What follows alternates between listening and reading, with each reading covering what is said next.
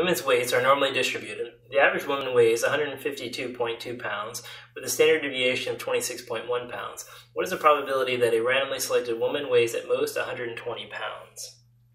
So, some important keywords jump out. I see the normally distributed phrase here. So I know women's weights are normally distributed. They give us the average and the standard deviation, and then they say, what's the probability that a randomly selected woman, just one woman there, right? A randomly selected woman weighs at most 120 pounds. Okay, so I know it's normally distributed, so I'm going to draw my bell curve.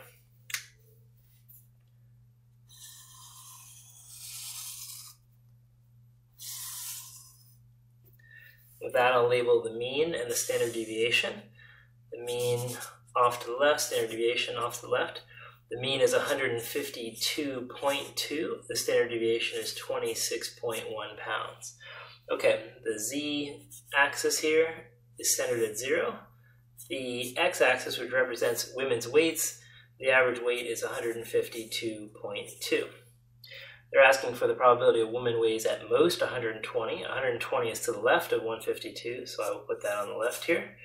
Draw my line, and then when it says at most is a maximum, right? So up to 120 pounds, at most would be that weight or less then. So it's actually going to be to the left that we will shade.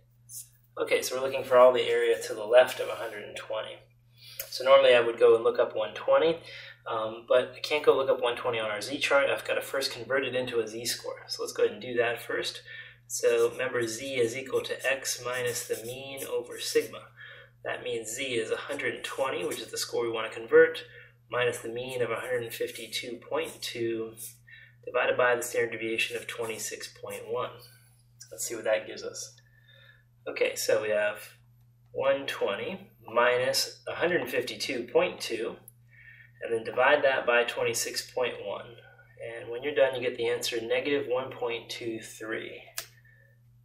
Negative 1.23. That's our z-score. Okay. Now, if we look that number up, let's think about what we'll get. We'll get the area from here to here on the curve, correct? There to there on the curve. That's not actually what we want, but that's all we can do. We can look up this z-score, get this area. That's the only area the table gives us. Well, let's go to the table, get that area, and see what we have to do to finish the problem. So let's go to the z-score table now and look up negative 1.23.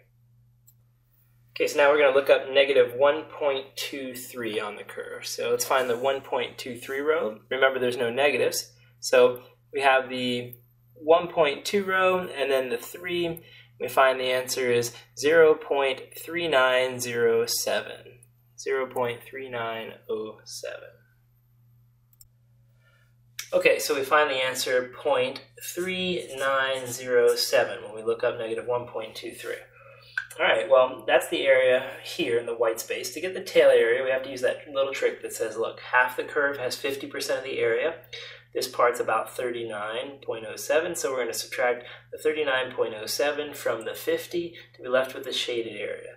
So the trick is to take the tail area of 0.500 and subtract off the area that we do know for the half, 39.07. That should give us the part we don't know for the half, which is the part in the white space here. Let's use a little old school borrowing here. Get 10 take away 7 is 3, 9 take away 0 is 9, 9 take away 9 is 0, and 4 take away 3 is 1. So we get the answer 0.1093. That's the area in the tail, 0.1093. And this is the area we're looking for. So we're done. We know now the probability that a woman's weight is less than or equal to 120 pounds is the same as the probability that a z-score is less than or equal to negative 1.23, and that turns out to be 10.93%. So around 11% of women weigh 120 pounds or less.